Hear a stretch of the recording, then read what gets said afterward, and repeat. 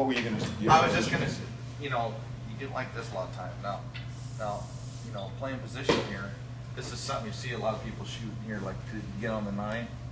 And I'll shoot it and I'll try to get here. And it's just going to, this is one little position thing on deep pockets, like the diamonds. Right. This comes up a lot.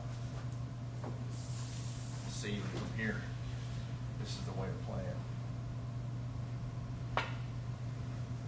And that's so that nice. way you preserve an angle to it. Absolutely, it works from you know, any spot. Now from here, of course, that is also rail first, but you can't get it. But you know, like on diamonds, how they get deep, right? You'll get like this. I mean, this is really the only way to realistically get shape with any kind of consistency.